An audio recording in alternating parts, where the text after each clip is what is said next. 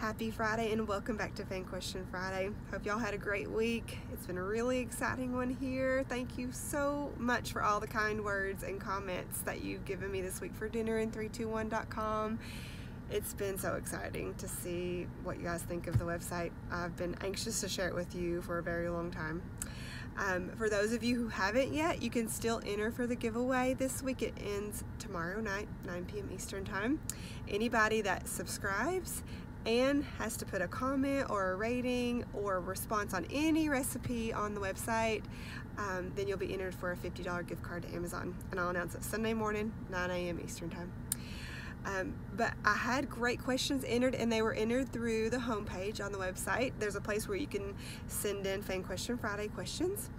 The first one, I wrote them down because I have an appointment to go to, so I thought I'll have time in the car before we get started. I'm having some problems with my blood pressure and I'm supposed to watch my sodium. Can you give me some quick tips? Yes, we can do that. Just quickly, just so you have that number in your head too when you're looking at labels, 2,300 milligrams a day of sodium is what you're trying to limit to, unless your doctor told you otherwise. Some people have lower, but that's about the equivalent to about 1 teaspoon of salt. So the best thing that I can really tell you, and really it's the best thing for weight loss, diabetes management, overall nutrition, is planning ahead. Planning ahead for the week is huge, because what do you do when you're not thinking ahead and planning ahead? Then you start going to convenience foods more often and you just go out and get things really quickly. I challenge you to go look on some of your favorite restaurants, places, and look at the nutrition information for a few of the things that you like to eat. It will probably shock you how much sodium is in their meals if they provide that to you. When you cook at home, you've got control of how much sodium there is from the beginning to the end.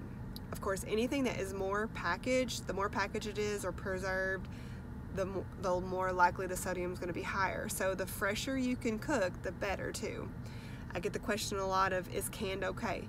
Absolutely. I am a big cheerleader for canned vegetables, frozen vegetables, fresh vegetables, all of them. Yes, the can have a little bit of sodium in there, but they're also at their peak freshness too, so they're always going to be really delicious. But you could always choose one of the lower sodium varieties that they have, because there are lots of canned products that have lower sodium or no sodium added. And then you could drain it, you can rinse them, you could do things like that. Also, canned products like the soups, like I make a lot of casseroles and things that often call for cream of chicken soup and cream of mushroom soup. They have heart-healthy versions that you can get too that are going to be lower sodium than the regular versions. So you could do that. You do have to be mindful of the products that are just, historically very high in sodium. Tomato products, deli meats, you got to be careful about. Cheese, I think I said tomato products, but salsas, anything in the canned aisle, sauces. I'm trying to think on the surface. Some frozen meals. Frozen meals can be tricky. They can be from like 200 milligrams to over 3,000 milligrams a meal. So you just really have to make it part of your daily practice that you are counting your sodium. For patients that I have one-on-one and I teach them, I actually tell them to take 2 or 3 days of everything that they normally eat and tally up how much sodium they're having. They're going to probably find that some meals it's no problem, they're keeping it pretty low, and then some they're like, oh good Lord, I didn't realize I was having a meal's worth in that meal, or a whole day's worth in that meal of sodium. And that sauces can really add up with sodium. I had one the other day, I saw in the store, it was 1,700 milligrams for 2 tablespoons. And I'd say someone would easily use that on their plate if they didn't know otherwise. So the fresher things that you can get, the better. I did get the question the other day too, is sea salt better than regular salt? If you were to measure like a sea salt versus, iodized table salt, yes, the sea salt in a teaspoon has less because they're bigger pieces. They're going to be clunkier in your measuring spoon. So if you leveled both of them off, yes, the regular salt is more compact, so there is more sodium in that one. So yes, there is less in sea salt, but if you were to grind up that sea salt to be the same, powdery consistency of regular salt, then they'd have the same, or just about pretty close. Okay. But one thing people say too is that sometimes they use a little bit less salt when they're seasoning the sea salt. Also, look at your seasonings. Some seasonings are really high, and some you can find that are really delicious. I ordered some iSpice seasoning the other day, and I ordered their chicken, beef, and Jamaican jerk, and they're really good. There's no sodium in them.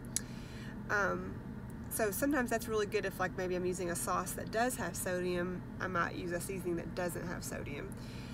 Dano's is good. It's a low sodium one. There's plenty out there, but you know, Mrs. Dash is probably the oldest that I know of, you know, in the book that's low sodium, no sodium.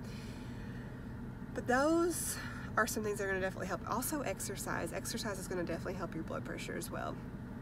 So, you know, watching the sodium in your diet is a big deal, but you know, it's just a piece of the puzzle in helping your blood pressure as well. I also had a question about Pinterest. A gal asked me, I can see that you're able to pin your recipes on your website. Can you give me a tip on how to organize? Yes. I actually did this myself because I found myself just constantly pinning things to random boards, or I just had like a board that said things that look good to eat or something, you know, not really specific. And then when I would go to make plans, they're kind of all over the place. I can't really find what I'm wanting to cook. So the recipe category on the website, use that as your guide on dinner321.com. I have them in categories, all the recipes now, and you could make a board on your Pinterest page to represent each, so that whenever you're pinning recipes, say you found a delicious salad on, you know, someone's blog, you can choose to pin it and put it in your salads. If you got like a really yummy idea for lunch or wrap, you know, have a board that is for, you know, yummy lunch ideas. But that will really help. And then what you could do with your old ones, after you've created the boards that are more specific, go to your old boards. This takes some time as well. I mean, I remember I did it at a conference once. I was pretty bored, but I went through each pin and I put them where they should have gone in the right categories. And then now if I'm really trying to go make plans for some breakfast ideas, I've got a whole board that has casseroles in it and muffins and scones, and I might even put the scones and stuff in like breads too, but nonetheless, it's easy to find now. Okay, so make your new boards more specific to the different types of foods.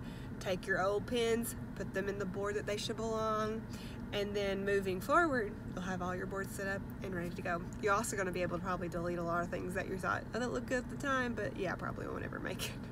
But I hope you guys have a great weekend, and again, I want to thank you so much for all your support. I'll see you again next week.